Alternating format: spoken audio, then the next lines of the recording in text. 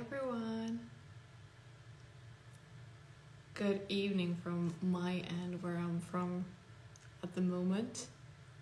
I'm joining from Europe. Currently, I'm Sweden, and it's pretty late in here, but we have decided to have a call with Cody to discuss more about the skincare journey, discuss more about that device that he has been testing for a while. He has been a user of a few of our devices. He has been creating different content from different technologies, posting on different social media channels. So we decided to have a conversation with Cody. He is committed to sharing ways on how you can treat yourself or you can treat your skin in a healthy, natural way. And he has been putting so much content online, and he has been testing skincare product and as well as skincare devices. And he has been one of the first people that started to test the device after we have launched, and we've been into the market for 3 years now. And I'm gonna invite Cody to join me here.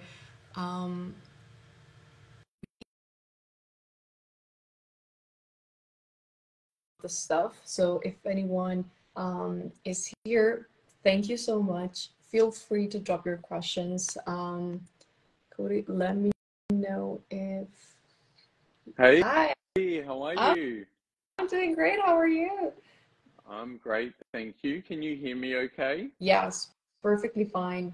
You? It's all good? Yep. All good. Amazing. Thank you so much for joining. I know it's morning there. It is 1 a.m. in Sweden, which is crazy. It was such a struggle to find a time that we're going to catch our US and Canadian audience fit with your schedule and also mine. But here we go. We're here. Thank you so much. Absolutely. No, Yeah. of course. Yeah. Quick introduction for your audience who probably might be joining here. This is Qendresa. I am influencer marketing director at EvenSkyn and have been hosting a few live events with some of our content creators and influencers that have been testing the device. And we are using this more as a platform to speak about anti-aging, or we want to call this pro-aging or aging gracefully process.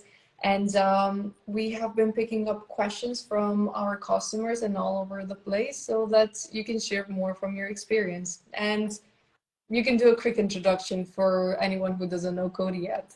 Sure, thank you. So, I have a YouTube channel called The Skin Code by Cody, where I really do, as Qendresa indicated before, I really talk about all sorts of devices and skincare products to treat a range of different conditions or things with the skin that people want to improve. So, like you said, I like the term, aging gracefully and things like that. And people can interpret that in different ways. Some people think that means you don't do anything at all and you just live life, and however you end up is how you end up. And obviously, I have a slightly different definition, and I'm certainly willing to take steps to, I guess, improve the health and the quality of my skin. And I think there's obviously a huge population of people, that are now becoming more and more willing to, try different things to treat issues with their skin. Correct.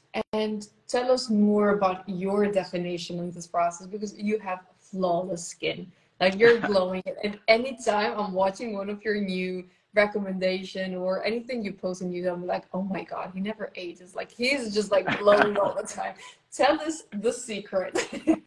Look, it's people do sometimes say ask me these sorts of things, and look, I'm certainly not immune from aging. If I look at photos of myself from 5 years ago, 10 years ago, obviously I see a difference as I get older, and our skin does change.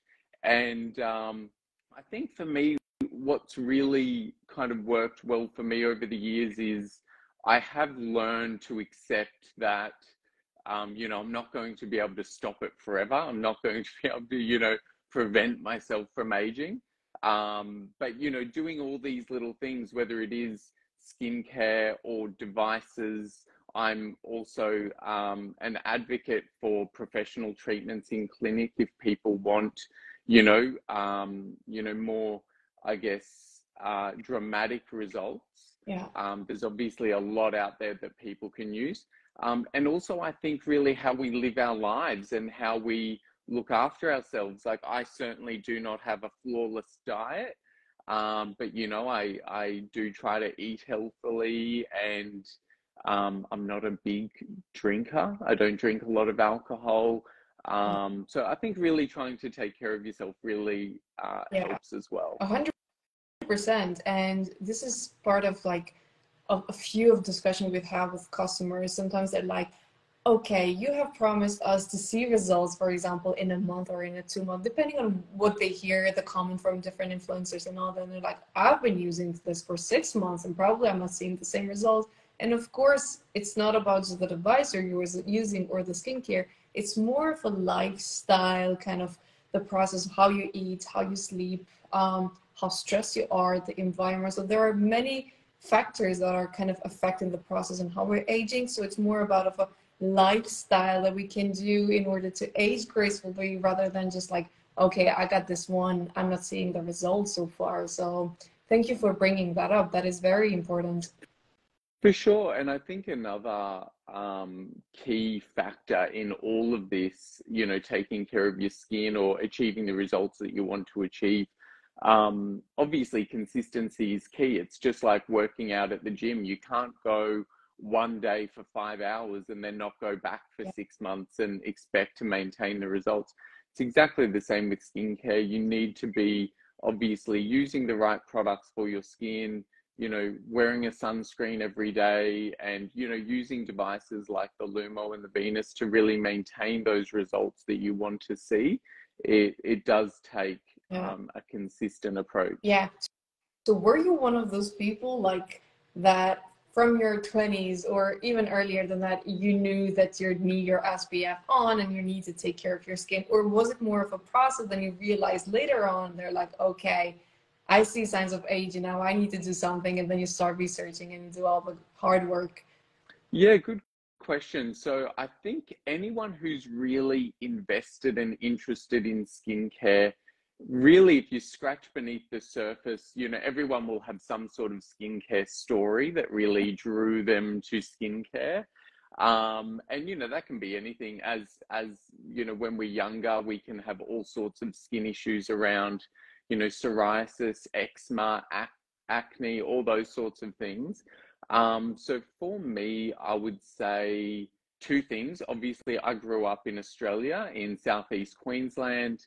So obviously our sun here is very aggressive on the skin. And I grew up basically at the beach. So I spent a huge amount of time in my younger years in the sun. Amazing. And yes, that's right. And I think when I was about 14, I had, if people look really closely in any of my content, on the bottom right corner of my bottom lip, I have a scar. And that is because I had early signs of what they were concerned was going to be skin cancer. So that was when I was 14. I had to go to a surgeon and get that cut off. They sent it to get tested. And fortunately, it was benign. There was nothing kind of wrong there. But I think that even as like a 14-year-old boy in like the late 90s, when, yeah, sunscreen was obviously, we knew we needed to wear sunscreen, but 14-year-old kids didn't really care that much about it. But I certainly then became massively focused on sunscreen and making sure I was doing the right thing. And then from there, I think I did have experiences with acne, like most, you know, teenagers. And I think that got me really interested in, you know, how I can treat that and look after my skin as best as possible. That makes sense. Sometimes it's like there needs to be an event for you to realize, okay, and some of the people are just kind of realizing that you need to take care of your skin after they are in their 30s or 40s. So it is so nice that nowadays there's so much content about SPF in the first place, because I get bombarded with content like reapply your SPF and all that. It's so nice because like you have your SPF at your desk and then there's one in the bag and all that, which is so important. But it's so nice that like conversation like this, we get comments from people. Thank you so much for discussing such stuff and reminding me that I need to do this and all that. So that is very important. And it wasn't similar many years ago when there wasn't that much content around skincare and the ways that you can treat your skin at home, for example. So that is very important. I had another question. How did you get into YouTube? Because that is something interesting. So many people we talk to, they have tons of skincare devices, tons of skincare products. They're just not creating reviews and any of that on YouTube. So I want to know what was your story? Uh, so again, I probably had the idea to start creating videos on YouTube around, I'd say about 6 or 7 years ago, so quite a long time ago. And I think my reluctance was just, I'm so busy. How am I going to fit this into my schedule? And I was still probably a little bit uncomfortable. Like, regardless what people think, I really don't love sitting in front of a camera. It can be very confronting. I think for people, when you first sit down and you record yourself and then you've got to watch back your own content of yourself, it's very confronting.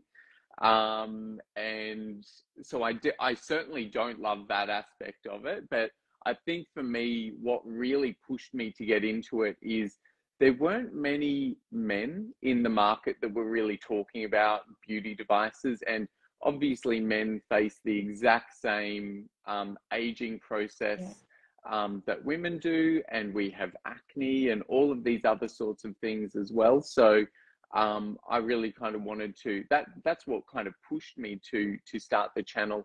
And also, even when I would buy devices or look at devices, the first thing I would do is look for reviews or look for people talking about the product so that I knew, well, does it work or does it not work? And because, yeah, I'd spent, going back, 7, 8 years ago, I'd spent so much money on all of these devices, and then I'd get these devices and they didn't really do much. And I was just getting this big collection of things that didn't really help. So I thought that's value that I can bring to people. And thank you so much for doing that, because you have been one of the first male influencers that we got to get the device out there and just like share more about from your experience, basically. So it is also like for us in our team, we're searching for people that we could collaborate with. This gets very hard for us to find some male influencers. And as you mentioned, you're also aging, and it's exactly the same process that goes for both gender, but we're just so much in front with like all this female content about taking care of your skin. And then if there's a man talking about devices, it's changing right now because like there's more men that are creating content at the moment, but we're lacking the in-depth kind of reviews that you usually do. So that was very important. And to be honest, when I first got it into your channel, I was like, he looks very young. Like your skin was like so nice. I was like, okay, he's talking about devices. He's talking about those technologies and all of those modalities. So he's testing a few. So then we reached out and then we got an amazing collaboration as you were testing the Lumo and the Venus. Tell me more about the process of how was your experience more with the Lumo and the Venus? Because there are people interested to know how you see results, how long did it take for you to notice something? And it's worth mentioning that if you are already treating your skin with other devices, as you already did, and you were doing so many things to take care of your skin, you don't see like that much of a difference compared to, let's say, someone who never did anything to their skin. So for you, it was more of a longer journey. And yeah, tell us more about that. Yeah, absolutely. And that's a very good point, because I think that's one thing I get asked all the time is, well, why do you even need these devices or use these devices, and, I just want to be very clear. My skin is absolutely not perfect. good days and bad days with my skin like everyone else. And but with the Lumo and the Venus in particular, so, and I'm a very small content creator. Like, I never had an objective to be some influencer or anything like that. I just genuinely was so interested in, you know, skincare and these sorts of devices. That's what really pushed me to do it. But even as a small influencer or content creator, what I was really shocked by when I started was so many brands reaching out to, you know, give me their device, or, you know, asking me to review their devices. And I quickly decided that obviously I really just wanted to focus on brands that I could really see the quality and the value in the device and actual results from the device. So whilst I do all of these other things to my skin, like I've had all sorts of lasers and other treatments over the years, the Lumo in particular, when I first got the device, I was definitely amazed at even just the feeling of the device, like holding the device. It felt very well manufactured. Like, this was not like so many other devices I'd come across, which were these really like, you know, flimsy, cheaply made devices. So I was very impressed by the Lumo as soon as I did receive it. Then when I used it, with most devices that I do get, I usually go straight to the highest setting and use it straight away. I'm like, you know, if I've been in a clinic and had my face, you know, blasted to pieces with an ablative laser, then, you know, what's this device going to do that's, you know, concerning to me? So with the Lumo, though, in particular, the two main settings that I use is the E&I mode to really help push skincare products and the ingredients and nutrients into our skin, obviously, because we all spend so much money on our skincare, so you want to make sure it's getting to the as deeply into the epidermis and the dermis as much as possible, and the EMS mode. So the EMS mode is definitely my favorite mode that I use with the device, and I still honestly flick back and forth between the second setting and the third setting. So it is such an incredibly powerful technology, and I can really feel it in my face. So I was certainly very impressed with that. And look, I would say it was around 5 or 6 weeks I started to see a change and an improvement in my skin with the Lumo. So I was really impressed with that. And similar with the Venus, obviously, like this tiny little, you know, kind of pen-sized device, you know, using that twice a day. But I probably only used it for maybe 3 minutes a day. So it was very, very quick. When I was doing my skincare, I just use a serum and then use that device to go kind of in that under eye area and just above my eye. And again, like, it was just such a powerful little device that really helped treat this part, because certainly, like a lot of people, where I do show my age more than anywhere is definitely in that under eye area. So anything that treats that, I will use all day long. But had amazing results with both. Yeah, I bet when you got the Lumo, you were like, I'm gonna go up to level 5 and do this. Exactly right. But then you just had the power of the well, for anyone who doesn't know, the EMS, you're gonna feel like your muscles are twitching, and it is the same as working out. So this is why we also recommend not to overdo with the RF and the EMS, because it is a process that you're kind of, okay, I need my muscle working, they're contracting. You also need to use a conduction gel in order for the muscle to have some conduction for muscles to contract. But if you're doing this too much or at the highest level and you're not ready, it would be same as going to the gym and then you're just like doing the heavy lifting so much, then you're just gonna feel a numbness, and probably it needs a few days in order to heal. So this is why we also recommend that once you're starting using the Lumo, start with the lowest level, start only once a week. So then this way you also give your skin some time to recover, because it is a very powerful device. And after you kind of go after the first month, over 2 to 3 weeks, you can start to do this twice a week. So are you in maintenance mode? I'm guessing right now you have quite a few time with the Lumo and other devices. You're Yes. maintaining.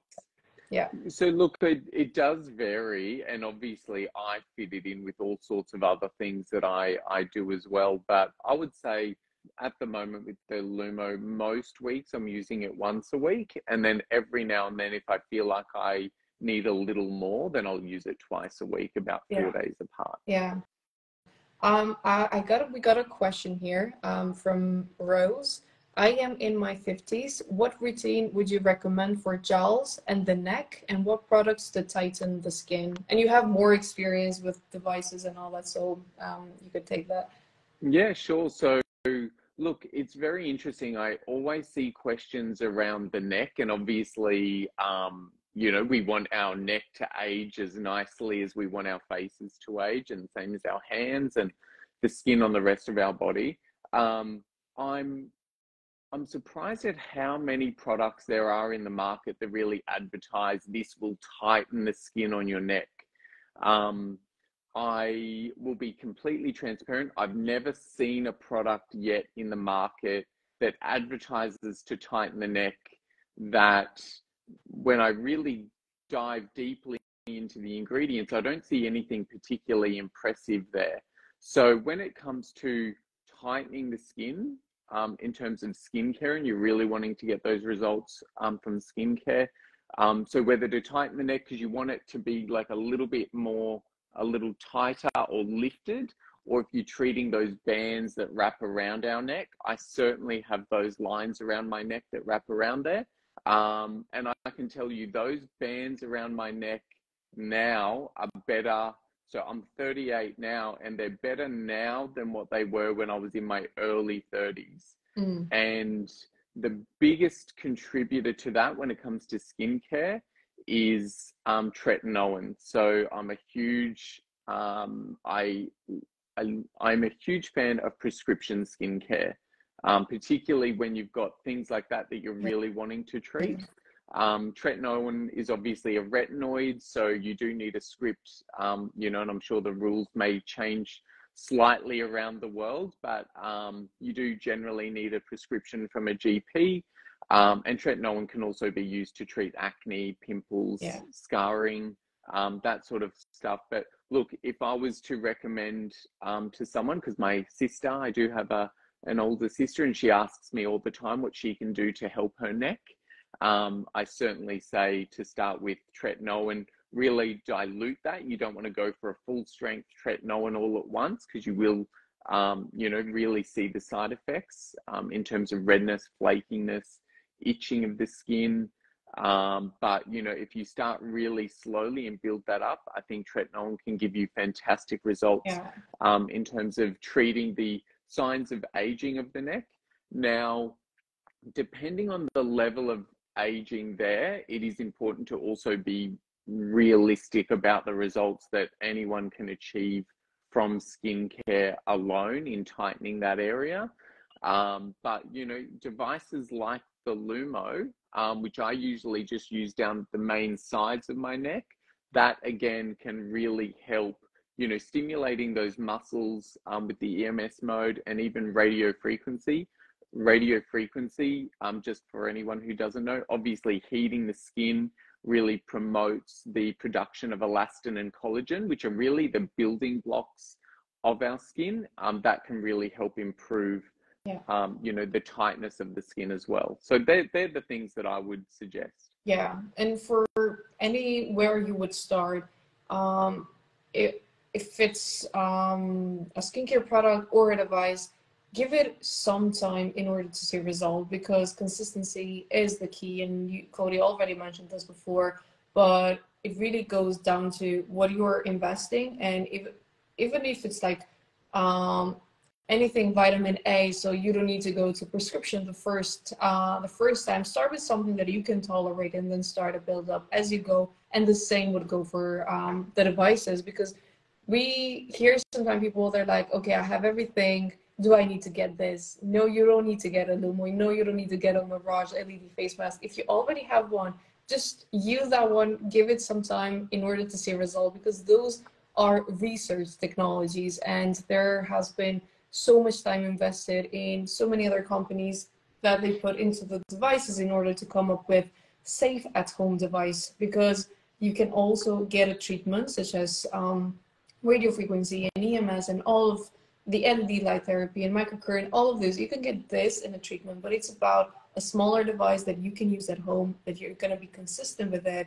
And there has been so much research done to make them safe. So you're not getting the power level that you would get in a clinic. So that is some very smart integration that usually the devices have.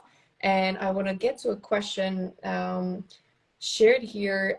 Can you adjust the temperature on your device? And no, you cannot. There is no feature as adjusting the temperature. However, the device itself has smart sensors, so it's going to control the temperature itself. It goes up to 42 degrees Celsius. So then this way, whenever you're doing the treatment, you always need to do like the upper motion, linear, or like you're doing circles, or there's another way, like you can hold the device in one spot for just a few seconds in order, like that way you're going to feel a bit more heat. But the device itself has the sensor, so it's going to feel what temperature it's going up to, and then it's going to adjust. If it tends to go higher, it's just going to drop. And especially like with the new Lumo that we're coming up to right now, which is the Lumo Plus, it's even a more precise temperature control. So there is no feature such as adjusting, but there are things that devices integrate. And whenever you're looking for an RF device, especially anyone, they need to check if there is a temperature control. Otherwise, if the device is going to overheat, then you might be causing more damage than getting the benefits from the device. Absolutely. Yeah. Checking a few more questions that I also gathered from before. Yeah, we also get questions. What do you recommend in terms of like devices and in different ages? Because usually people are going on YouTube. They're like, what do I need to start using? And someone in their 20s, 30s, and 40s and 50s, like there are so many things one can do. And you have tested quite a few devices and technologies. So what would be your recommendation in terms of technologies based on age? Yeah, look, I've seen that question asked in certain forums as well, and I find it really interesting because obviously we all age differently and people need different technologies and treatments at different times. So I I try to move away from age and more think, well, what's really the thing, like the issue or concern that you're really trying to address, and I try to bring it back to that. So, if you're in your early 20s or even your 30s or 40s and you're still breaking out from time to time, like I certainly still, get pimples and acne from time to time. Obviously, blue light therapy is my go-to treatment for that, which has worked really, really well. And again, as we get a little older, a lot of I guess, the main concerns I see from people is that dropping as the muscles in our face obviously weaken over time, and we lose some of that fat in our face. That obviously does show that the face is essentially dropping, and the neck and other parts of our bodies. With that, you really want to do things like the EMS will really help to strengthen those muscles.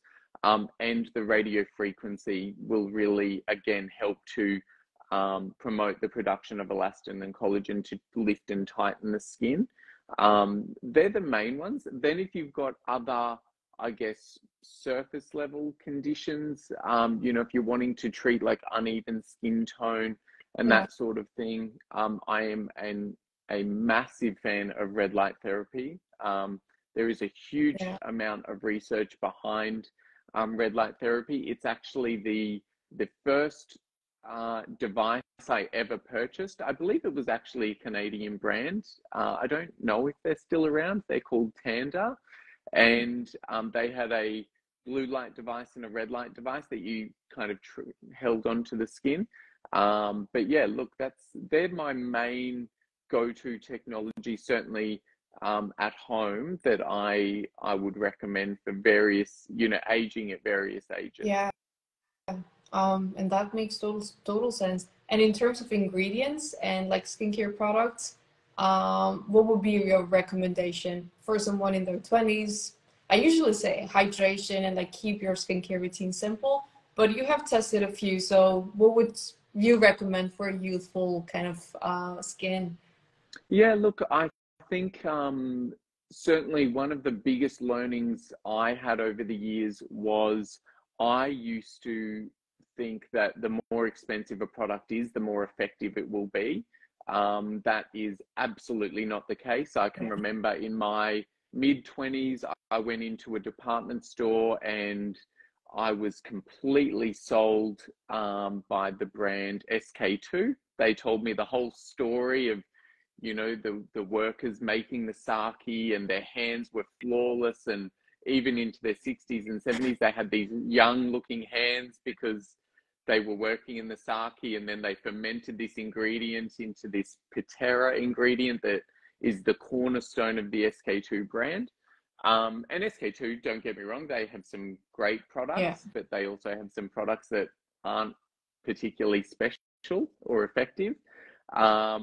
So look, I would say generally, again, if we look at it at an age range, you hit the nail on the head. When we're younger, hydration is critical, or for people with oilier skin, really helping to balance that oil production in the skin. But an SPF is absolutely critical for everyone at every age, even young children. And obviously my experience is largely Australia because we do have such a harsh climate. But certainly, sunscreen is absolutely critical. And like I said to my sister about 10 years ago, and she still references back to it, is, there's no skincare product that has the anti-aging benefits of a wide brim hat. So if you are avoiding that sun exposure, there is no treatment, there is no skincare product that is more effective at anti-aging. So really, looking after yourself and obviously wearing a sunscreen. But look, other than that, ingredients, I love vitamin C. Vitamin C is a key ingredient. It helps. Vitamin C can actually work if you put it on in the morning and wear it with a sunscreen, and it can actually help make the sunscreen more effective. So they really complement one another. But it's also really good to treat redness and uneven skin tone. And again, going back to the prescription skincare, obviously I love tretinoin. I went from retinoids as a teenager, so different as an example. I was prescribed when I was a teenager to treat my acne. And then I later learned that a side effect of retinoids is they also have fantastic anti-aging properties. So I've used it kind of now for, 2 decades. And so, yeah, definitely tretinoin in particular is fantastic. Tazarotene is another really great retinoid that I also use. And peptides. I love peptides. There are some fantastic products around. I am a huge supporter of Paula's Choice, the skincare brand. Over the years, I've been using Paula's Choice since, she used to basically sell it in what looked like little shampoo bottles. So the very, very kind of early on in her, in her brand development. And also BHA is another thing I would really point out. Beta hydroxy acid, really helps for anyone who does have, pimples or, some oil production that they want to control. BHA chemical exfoliant is amazing at treating that. Thank you so much for sharing that. We're gonna get one more question and we're gonna let you go. I know you have an appointment, so you need to run. There's a comment coming from EvenSkyn by Inga. How would you use radio frequency device on your neck? And that could be any radio frequency devices you have had before. With the Lumo, you can treat full face, neck, and décolletage. So how do you treat your neck? Yeah, look, great question. And look, obviously, this is different between men and women, and different men, you know, we're all built differently. I'm not sure how much you can see, but I do have a fairly pronounced Adam's apple in my Mhm. neck, so it does drop out quite a bit. So I do tend to avoid that center of my neck. Obviously, it's, you know, we've got our thyroid there, and you just want to be Yeah. somewhat sensitive to, you know, that. But generally, my neck with the Lumo in particular, or any, as you said, any radio frequency device, I do treat certainly just behind my ear, down that Mm. full side of my neck, and right into the internal part of my neck, just avoiding that central area there. So, you know, again, just moving the device around, whatever device you're using, if it's the Lumo or one of the other devices, but just really until you get a good amount of heat. That's what you really want. You want that heat. It doesn't necessarily mean the hotter, the better. So that's really important to remember. Yeah. Obviously, with radio frequency, you definitely want to keep the device moving, either in a circular motion or keep swiping it in a linear motion. But getting that heat to the skin on the neck will really help promote that production Yeah. of elastin and collagen, and help, you know, the building blocks of your skin, you know, ideally make your skin look as healthy as possible. Yeah, 100%. Like you can use the radio frequency all over your neck. You only need to avoid the thyroid area. The reason for that is because it hasn't been researched on like what would be the effects of the radio frequency over the thyroid. So it's best to avoid that area.